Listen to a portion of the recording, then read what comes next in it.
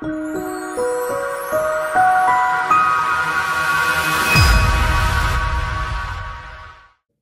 your Bibles, please, and turn to Isaiah 58. Isaiah 58.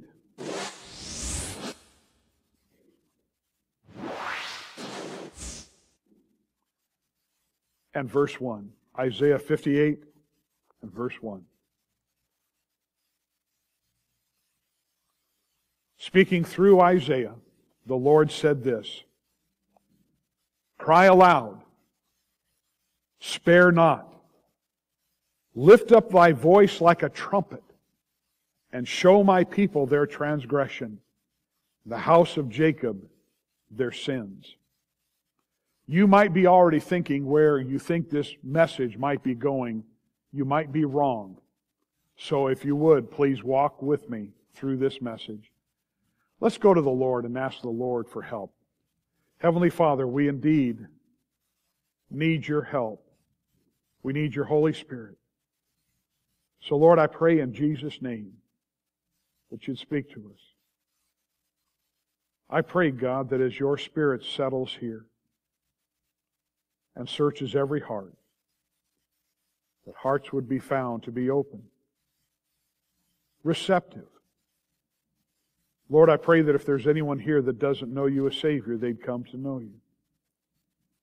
If there's anybody here that is reticent to open their heart to you regarding sin, I pray that they would repent. I pray, Lord, that we would have joy in recognizing the opportunity that we have in this great place. Your will be done in each life. I pray, Lord, that you would meet needs. I'm sure that there are those here that are suffering physically, and also people that are dealing with difficulties spiritually. Lord, I pray that there would be something that would be said this morning here that would give relief, that would give an answer. Lord, I pray most of all that this church that I love so much would be a place that truly gives glory and reveals your glory and meets its opportunity to be a testimony of our dear Savior. We pray this in our wonderful Savior's name. Amen. I believe with all my heart, and especially after going to Washington, that the battle for the very soul of this nation is at stake. Listen to me. Do you know that there are people that are being paid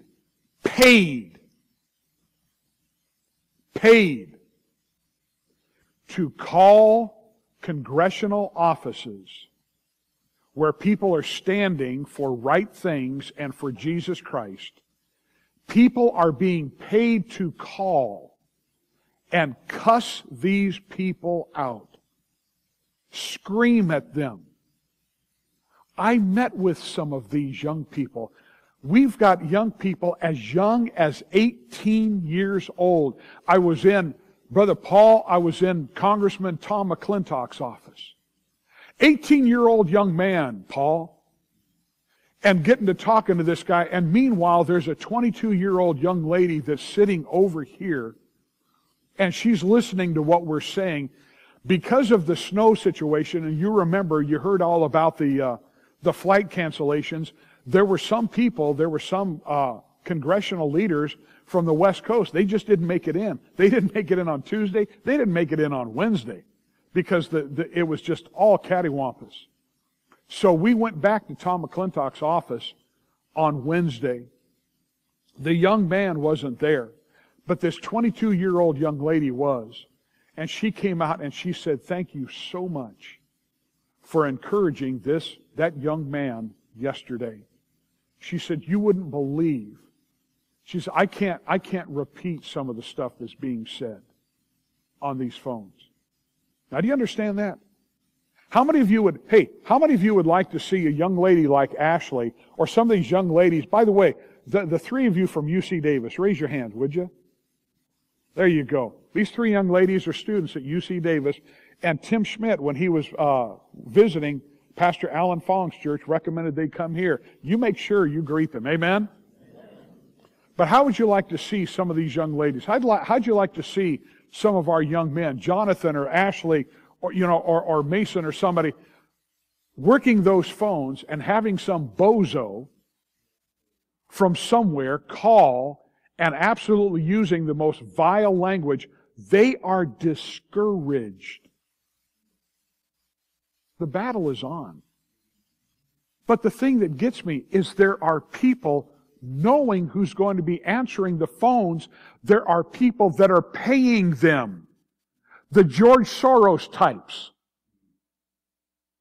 I just got one thing to say. Be sure your sin will find you out. Folks, this is not political. This is a spiritual battle. Can we understand this?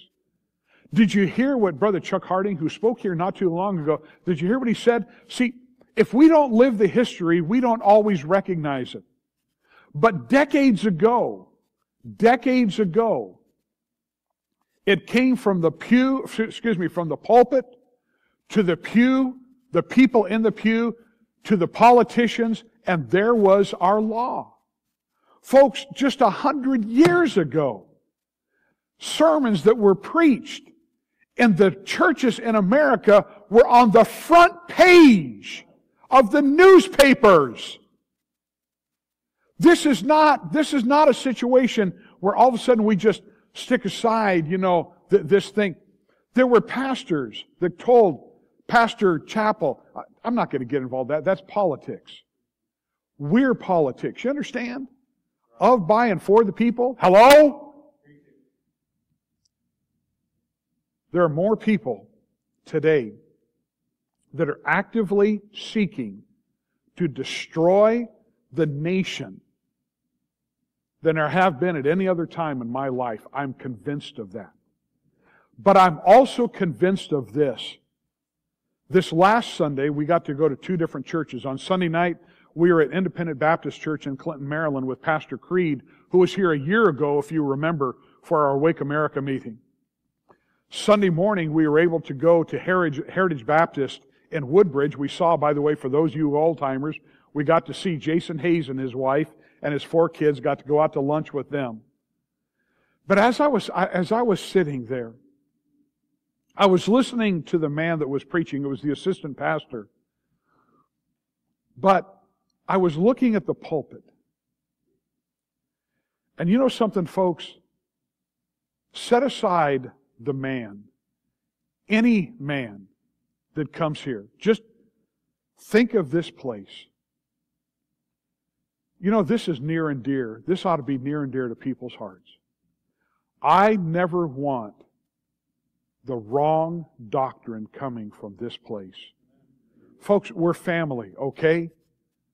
I saw that and it brings tears to my eyes. This place deserves prayer. Because whoever gets behind it is opening the Word of God and is saying, "Thus saith the Lord." And I'm telling you, there's more I've got to say about that, and I'll save it to the end. I'm not here to just say, all right, we need to deal with sin. I'm here to say this. I've come to this conclusion. I don't know what the rest of you think, but I've come to this conclusion. This is absolutely the most incredible time to be serving the Lord. I mean, this is, seriously, we're going back in some circles, we're going back to Acts chapter 1. I mean, there are situations that are happening today. I rejoice in what I heard about how God is moving in certain areas. And by the way, Satan is seeking to do that too. But such a time in the prayer closet and gospel outreach and being salt and light, it is such an incredible time. I want to share, before we get back to Isaiah 58, I want to share something with you. Go to Acts chapter 3, would you? Acts chapter 3. You know this, you know this story. You've read it over and over again if you've been in the book of Acts. Remember this story of Peter and John, excuse me, going to the temple. Look at verse 1. Now Peter and John went up together into the temple at the 9th hour of prayer, being the 9th hour. Into the hour of prayer, being the 9th hour. And a certain man, lame from his mother's womb, was carried, whom they laid daily at the gate of the temple, which is called Beautiful, to ask alms of them, or beneficence, a gift, something, that entered into the temple, who, seeing Peter and John about to go into the temple, asked an alms. And Peter, fastening his eyes upon him with John, said, Look on us. And he gave heed unto them, expecting to receive something of them. Then Peter said, Silver and gold have I none, but such as I have give I thee. In the name of Jesus Christ of Nazareth, rise up and walk. Brother Gibbs summarized it like this. I don't have what you're looking for, but I've got what you need. And I thought, man, if you get a chance, I'll let you know when they post this. I mean, we were stunned. It was just such a message. But Brother Gibbs preached about 4 things that Peter had. And the first thing he had was this: the power of God in prayer. The power of God in prayer. But there's a challenge for us, folks, and this is why we're going to get back to Isaiah 58. Psalm 66:18 says this, If I regard iniquity in my heart, the Lord will not hear me. He also had the power of humility, and that's important. Humble yourselves, James wrote, in the sight of the Lord, and He shall lift you up. You want to make an impact? God will provide that, but you've got to humble yourself. Like a pastor said, every time when a big thing would come up, he would tell his fellow pastors, he would tell people in his church, help me to be small. I got to get small. Help me be small. And that's the truth. This is not about Mike Rogers, and it's not about the people that come in and fill the seats here in this church. It's about Jesus Christ. That's the answer. That's the answer. There's the power of love. 1 Corinthians 13, we know this, but the fact of the matter is the Scripture tells us if we don't have love, we've got nothing. We have nothing. And then there's the power of God's mission. As He speaks of in Acts 3:19, repent ye therefore and be converted, that your sins may be blotted out. But here was the first thing that got me. And it's this. Silver and gold have I none, but such as I have give I thee. What do we have? If we are not humble, we don't have it. If we are not in the prayer closet, we don't have it. We don't have it. Clark said this about that message, about that verse, Psalm 66:18. If I have seen iniquity in my heart, if I have known that it was there and I've encouraged it, I pretended that it was not, but if it's there, if I loved iniquity, while I professed to pray and to be sorry for my sin, the Lord Adonai, my stay and supporter, would not have heard. Folks, we are here. We are here to make sure that we are vessels that can be heard at the throne of grace. With that, let's go back to Isaiah 58. Isaiah 58. Once again, verse 1. Cry aloud, spare not. Lift up thy voice like a trumpet, and show my people their transgression, the house of Jacob their sin.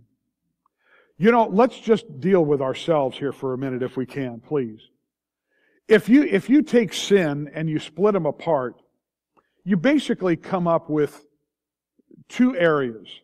Sins of commission, sins of omission.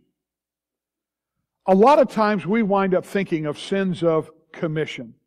A sin of commission is a deliberate act, no matter how small. It's an act where we know that it's sin, but we make a choice to do it. Now, by the way, if you remember, a choice to sin can look really good. You go back to the very first sin in Genesis chapter 3. Remember what happened when Satan wooed Eve to sin? What was it that the Scripture said? She looked and she saw that the fruit, number one, was good for food. Hey, who doesn't like to eat good food? Right? I mean, it's good. It's not only good, it's pleasant to the eyes. Anybody like looking at stuff that's ugly? So hear me out in this. She looked at the fruit, and it began to look like the right thing to do. Good for food, pleasant to the eyes. Thirdly, a tree to be desired to make one wise. You know, maybe this is a good thing. There's only one problem. Wrapped up in those areas is the lust of the flesh, lust of the eyes, and pride of life. But it looked good. And that's sometimes what the sins of commission can look like. Can I ask you something? This last week, did you fall? Did you make a choice? You know something? If I regard iniquity in my heart, what does it say? The Lord will what? How many of you have people that you're praying for? We got a problem. But there's also the second group. There's not just the sins of commission, but there's the sins of omission. And as I was studying this, I got to thinking about this. You know something, Bruce? This is a little more subtle.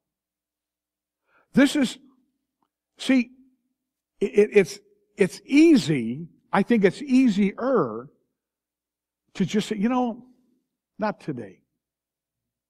You know, I get busy enough. I don't have to. Do you realize that King David, before he sinned with Bathsheba, a sin of commission, he did a sin of omission? What was it that he did? When the time came that kings go forth to battle, I ain't going. A sin of omission. You know, how many times have we fallen into the sin of omission when it comes to the prayer closet? When it comes to getting out the gospel? When it comes to being salt and light? When it comes to doing the right thing?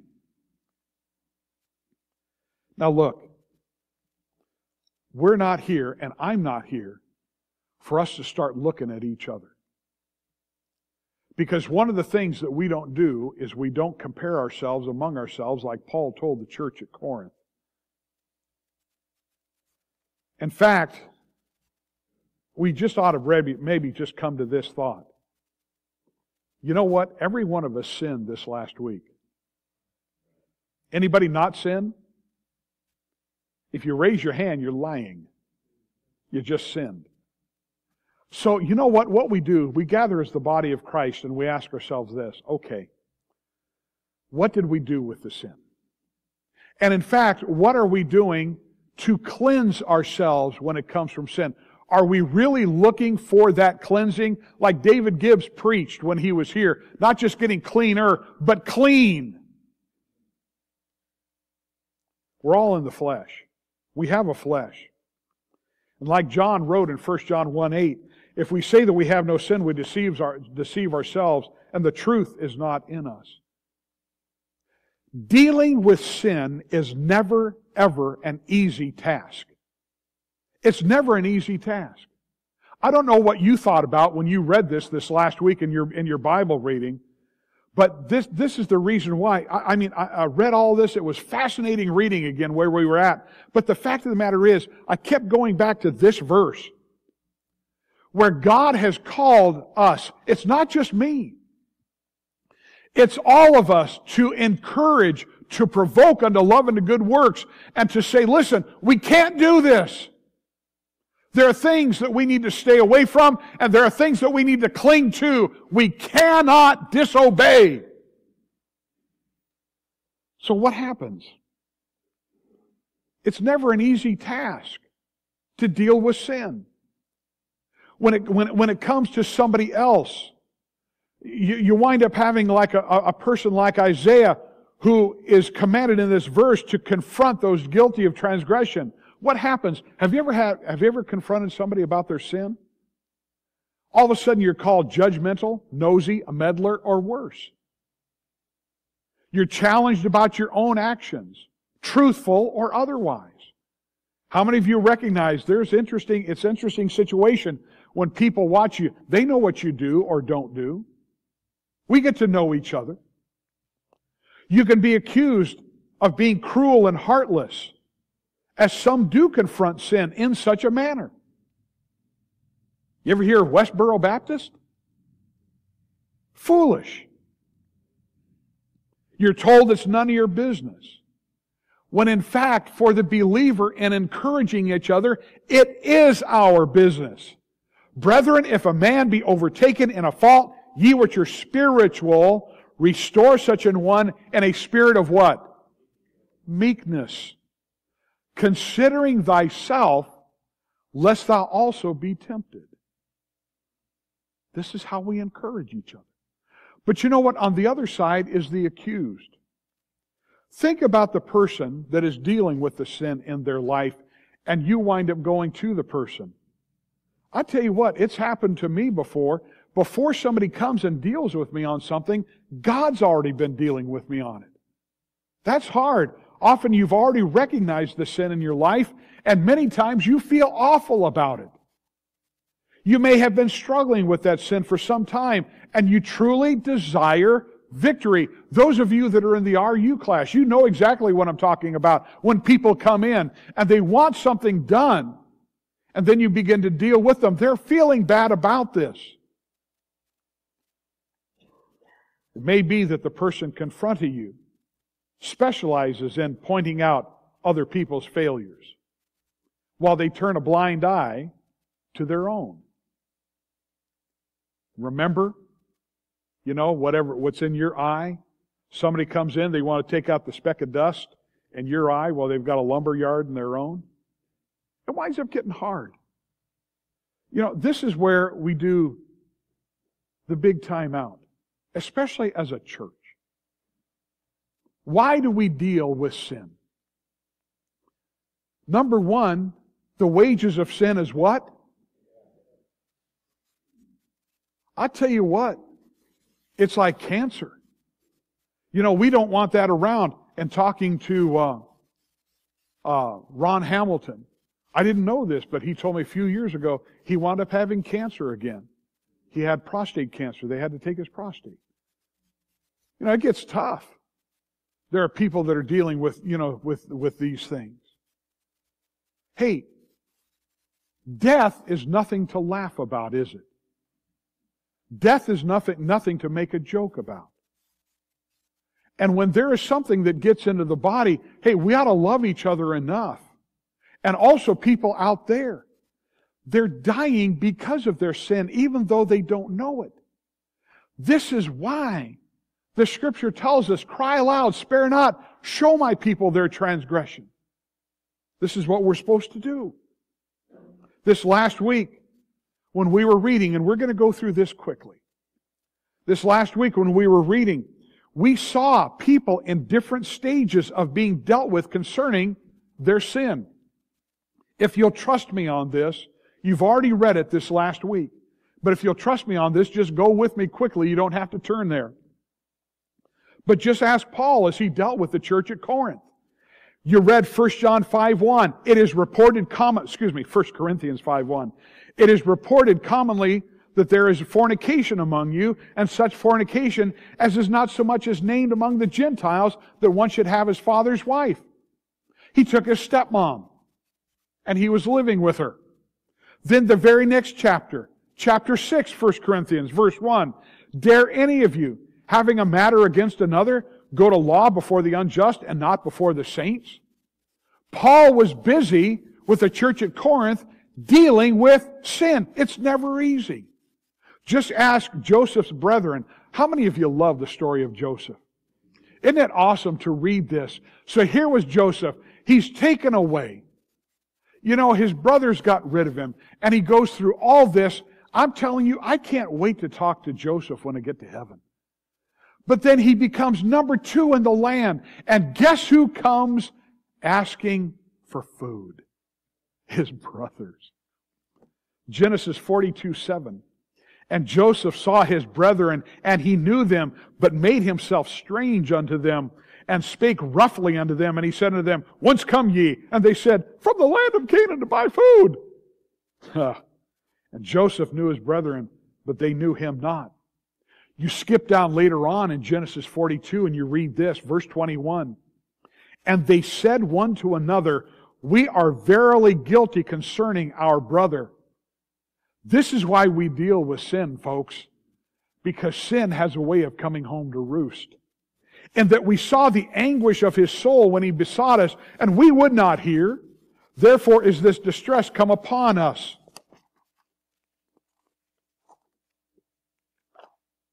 And Reuben answered them, saying, Spake I not unto you, saying, Do not sin against the child, and ye would not hear. Therefore, behold, also his blood is required. And they knew not that Joseph understood them, for he spake unto them by an interpreter, and he turned himself about from them and wept. Hey, they wound up dealing with their sin. Sin is never easy to deal with. That's why you have people sometimes going, Don't get near me. I can handle myself. Just ask Eli. We read this last week in 1 Samuel chapter 2. Elkanah went to Ramah to his house, and the child did minister unto the Lord before Eli the priest. Who was this? This was the one that Hannah prayed for. She had bare a son. Praise God, his name was Samuel. And she gave him to the Lord. She lent him to the Lord. And he spent the rest of his life there at the temple. Who with? A man by the name of Eli, who was the high priest. There was only a problem, though. Eli had 2 sons that were wicked. They were hell-bound. They were in the flesh big time. They were into committing gross sin. They were into feeding their flesh, and Eli wouldn't stop them. And what took place? In 1 Samuel chapter 3, verse 11, And the Lord said to Samuel, Behold, I will do a thing in Israel, at which both the ears of everyone that heareth it shall tingle. What's going to take place? Both the sons will die. Eli will die. The ark of God will be carried off. And that's exactly what took place. Even if you listen to Job in chapter 21, verse 17, he said, How oft is the candle of the wicked put out, and how oft cometh their destruction upon them? God distributeth sorrows in His anger. Folks, there's a time that's coming called the Great Tribulation. I believe we are walking among people right now that are going to live through it. And during that time, the anger of God was going to come down. There's been tribulation on the earth. This is known as the Great Tribulation. Folks, our hearts ought to break when they don't want to hear the gospel, when they turn it aside. This is no laughing matter. When your soul is at stake, you'd better make sure. You had better make sure that you're right if you are rejecting a holy God. No laughing matter at all. Why? Be sure your sin will find you out. Amen? For the Christian, it's the same thing. Hey, listen, we want to be used by God. Go to Isaiah. Go to the next chapter, chapter 59. Look at verse 1. Behold, the Lord's hand is not shortened that it cannot save, neither is ear heavy that it cannot hear, but your iniquities have separated you and your God, and your sins have hid His face from you, that He will not hear. Listen, 4 weeks from today,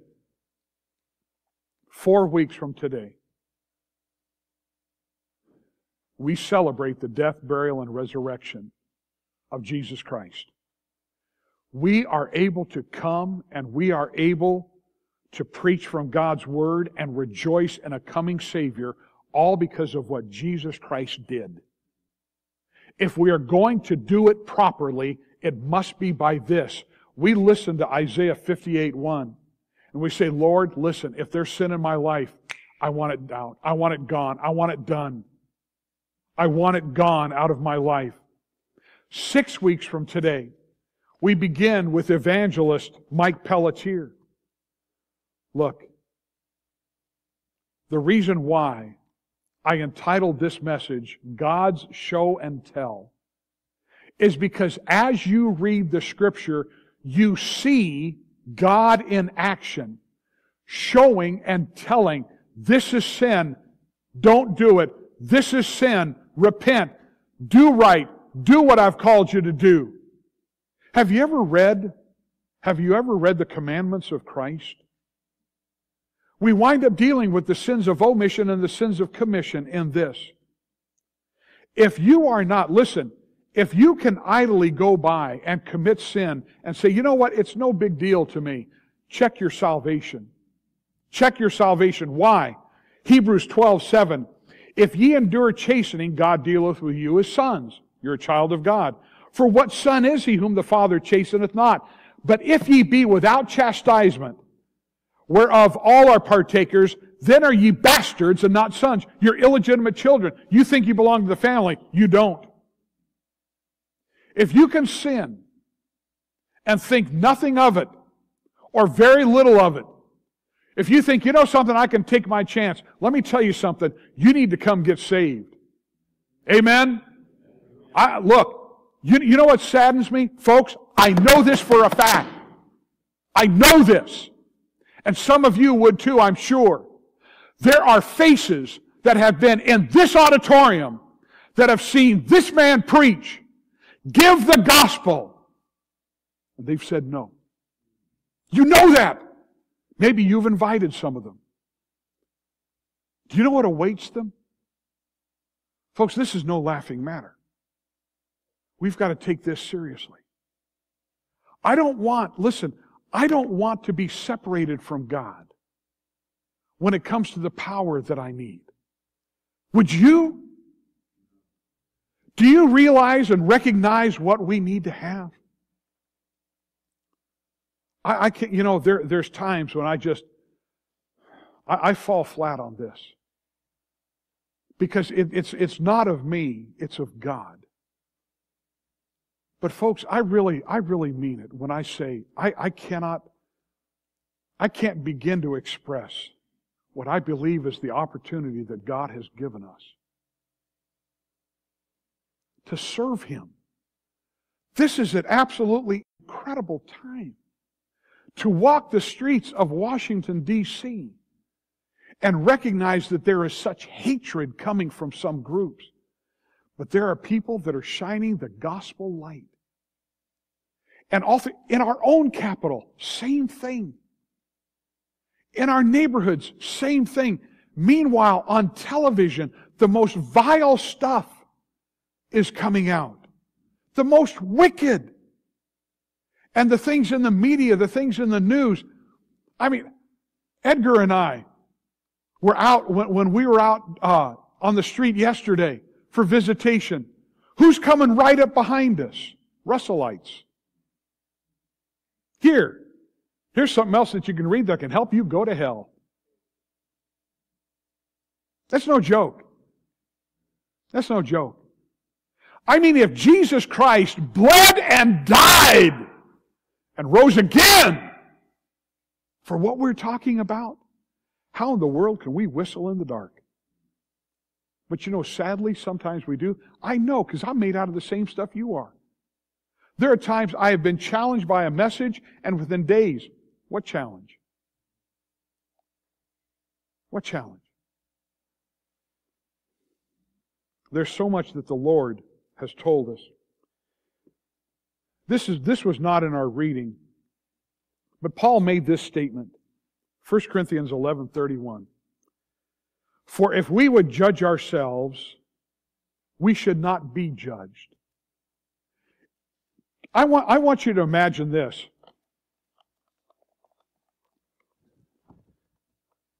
I'm going to put myself in this chair.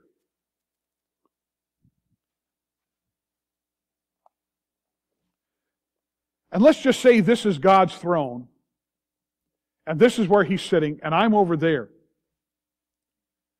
You know what I need to do and what we all need to do? We need to sit ourselves down before God, and then we need to walk over here on God's side.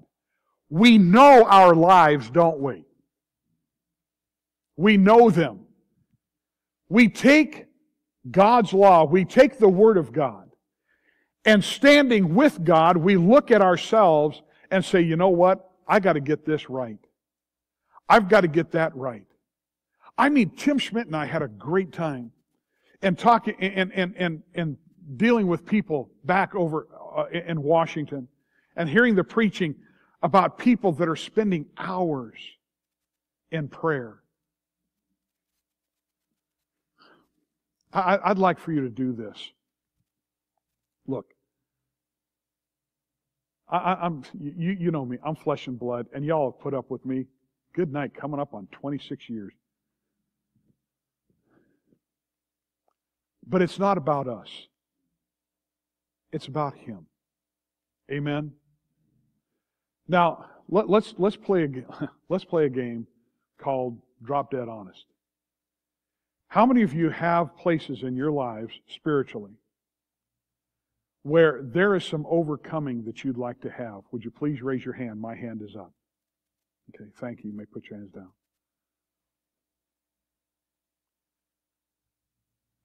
I hesitate to tell this story, but I'm going to go ahead and I want you to take it right. This is not a thing of bragging. Did you see where I was with David Gibbs in the picture? You know, he wasn't able to make it a few weeks ago, and so I said, hey, you know, we'd really love to have you on a Sunday. I said, look, Brother Gibbs, this was a stupid thing to say. I said, you know, I know we're only a church of about 80 people, and he stopped and he looked at me. And he said this. He said, your church casts a greater shadow than you think. He said, I know churches of thousands that don't cast a shadow like yours does. You know why? Because we've stepped out. 2-minute warning. Awake America. Are you? I mean, on and on and on. Now, maybe he was being, I think, maybe he's being kind. But the point is this. We've got an opportunity because of where we are and what God has done in us. We've got an opportunity that I think is tremendous. Folks, we need to get in the prayer closet. We need to get in the prayer closet. Next Sunday, after the morning service, we're having the Lord's table and we're going into prayer. I don't know how long it's going to be. I think, maybe we'll just, go for an hour. But folks, we've got to pray. There are people, listen, there's those of us, we need to see some victory. I'm not going to tell you what I'm praying for in my life, but I just know this. Sometimes I feel like that old black preacher that was preaching, and he's talking about the power of God. And somebody in the back says, hey, what am the power? And the guy got tears in his eyes, and he says, I don't know what it is, but I sure know what it ain't. You hear me? I want to see God work in us. We've got young people that need encouragement. We've got people that need victory over sin. We have to see in 3 dimensions the need for people that are lost. There are people that are going through life and they call themselves Christians.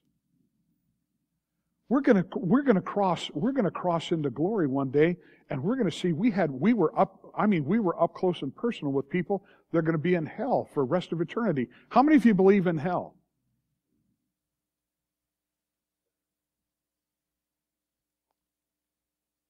And I mean, the need is closer than we think. Can I challenge you to do this? Here came a call through Isaiah. Cry aloud, spare not, show my people their transgression. That can only be done by the power of the Spirit. We need to be right with God. I mean, we need to let God deal. I mean, just drill deep. I'm not going to ask for a raise of hands because I don't want you to feel guilty and you raise your hand and then later on. But would you please think of this? 10 minutes in the prayer closet isn't going to make it. We need to learn what it means to pray without ceasing. We need to learn what it means praying, being with God while we're walking, while we're sitting, we're standing. Shut off the television. Shut down the computer sometimes and go to the throne of grace. We need to pray. Would you join your preacher in this? I mean, listen, I'm praying, Lord, make me small. I'm recognizing I got nothing.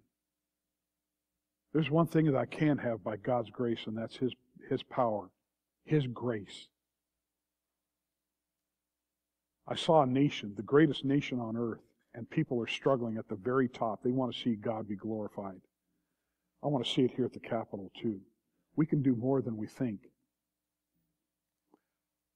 Not casting a shadow for our glory, but for His. I'll tell you right now, I'm sensing very much. I mean, there's sins of omission and commission in my life. I want to be clean. I know I'm taking time to just drive this home, but this has to be driven. By the way, if you're in here and you're not saved, I'm telling you right now, in the name of Jesus Christ, be sure your sin will find you out. There is a hell that is coming. And you can sit here and deny all you want, but you denying it isn't going to close the door, put the fire out. Jesus Christ died on the cross for your sin and for mine. If you're glad you're saved, say amen. Amen. This is real. This is real. I appreciate you so much listening. It's been kind of a different message, but oh, how we need it.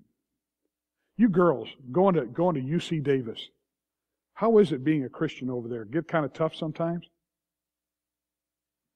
Can you imagine? Can you imagine? Let's go to prayer. Heavenly Father,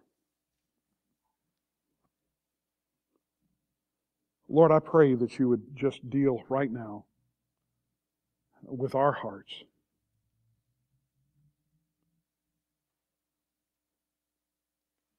Lord, I pray that you'd work. I pray that the desire, the need for prayer would just settle on each and every heart. We need to be in the prayer closet, Lord. We need to have that list with us. We need to be praying for people. We need to be praying for power. I pray that, God, you would just open your heart. It might not be happening now, but Lord, as people go home, or wherever they are, they would know that your Spirit is still dealing with them. With heads bowed and eyes closed,